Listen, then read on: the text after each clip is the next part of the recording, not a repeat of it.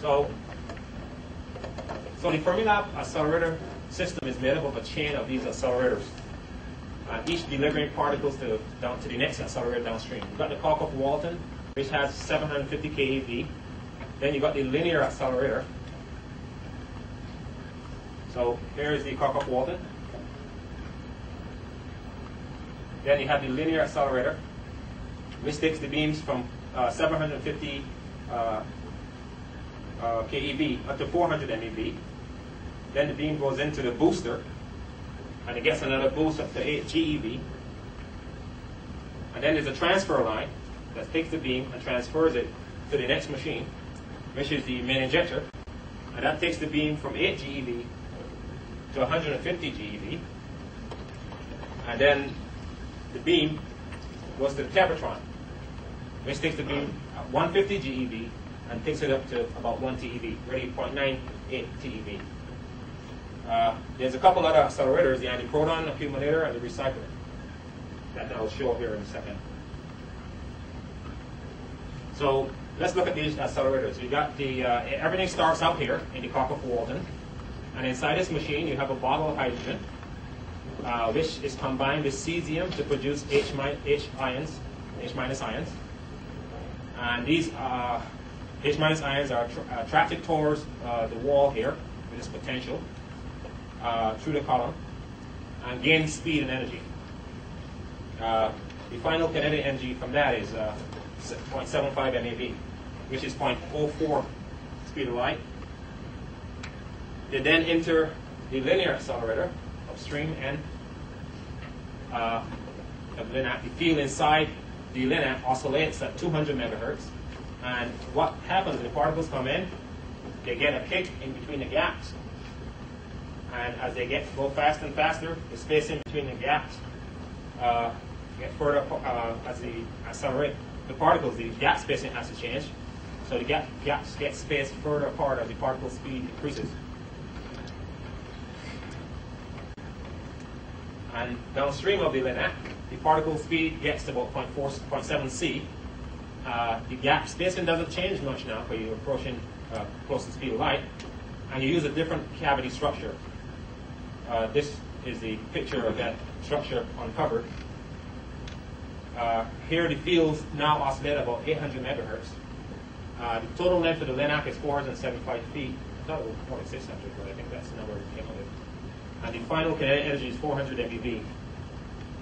Somewhere along the way, particles get extracted off to do something we call neutron therapy. And I'm not going to talk much about that because there's a talk about that in a week or two. So here's the booster synchrotron, the magnets. Here's the RF cavities. Really, that's this machine right here. So at the entrance, the electrons are stripped away from the H- ions, leaving protons. The protons circle the booster 20,000 times and gain 7,600 MeV in kinetic energy. They exit traveling at 99% the speed of light. The total process takes about 0.033 seconds. The main injector. These are the magnets that I've shown before. This is the RF.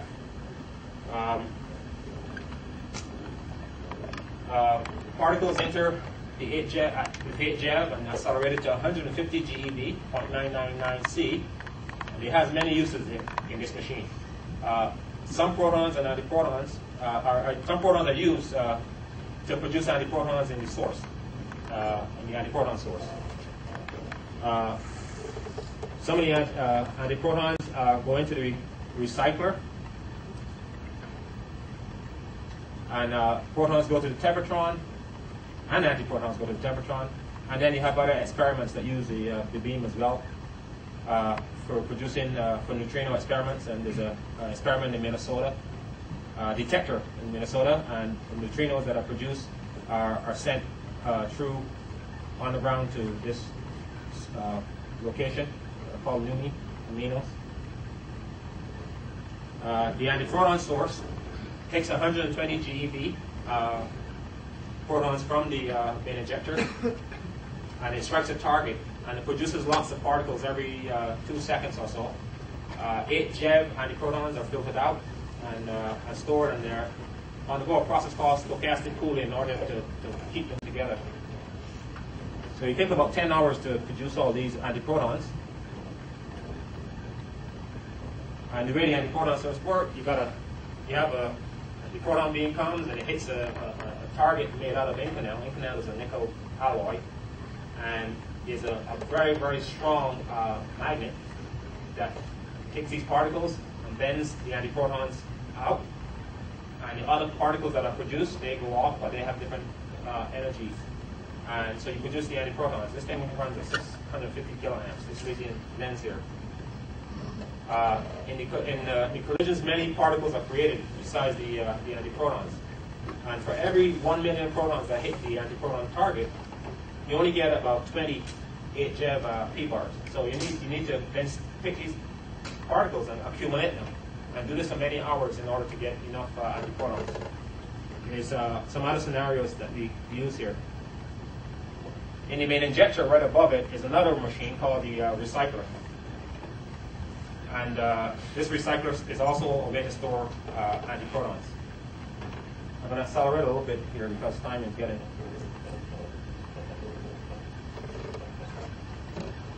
One of the processes I want to tell you about is electron cooling of the antimatter. Every container has a limit to how much stuff you can actually put in it. So what happens is that you get to a practical limit where you try to store antiprotons as well. So what you can do, you can either transfer the beam to a bigger vessel. That's what we do. We put it in the recycler. And you use a more aggressive system for cooling the particles. And the way electron cooling works, you take a stored ion beam and you make it overlap with a part of the common area in the ring, like in the recycler ring. This would be the recycler ring. About 1 to 5% of that ring circumference is shared with the electron cooling. And what happens is that you produce electrons, and you allow these electrons to be collinear in a common section with the antiprotons, so that you get a mixing between the protons and the antiprotons in the cooling section, it's called. And in this section, when you mix the hot antiprotons with the cold electron beam, you essentially lower the equilibrium temperature of the beam itself. So it's really like mixing a hot and cold gas. You take a hot gas and a cold gas, you mix it, and you lower the temperature of the particles. And I'm not spend a lot of time on the mechanics of that, but the ions essentially undergo a Coulomb scattering because they're the same charge, and there's an energy exchange. So this is what the pelotron looks like. It's that Van de Graaff machine I showed you, and inside this vessel is pressurized with sulfur hexafluoride gas. It's at SF6, and that's the insulator. And earlier I showed you the charging mechanism, that the chains that rotate inside this thing. So the electrons are produced in this machine, they come out, they go in, they get bent into the recycler ring. This is the recycler ring right here. This will be the cooling section. And the antiprotons are coming this way, the electrons are going this way, they interact in this region. The electrons are light and they get bent away and then back to the machine, and the energy gets recovered. The antiprotons continue on their merry way, having taken some energy, given some energy up to the electron. And then there's the Tevatron. Tevatron is still the world's highest energy particle accelerator for now. It was commissioned in 1983. It replaced the 400 JeV main ring, and it was in the same tunnel. It was the first superconducting accelerator. It has a circumference, there should be a pi in there, not a box, of 4 miles. At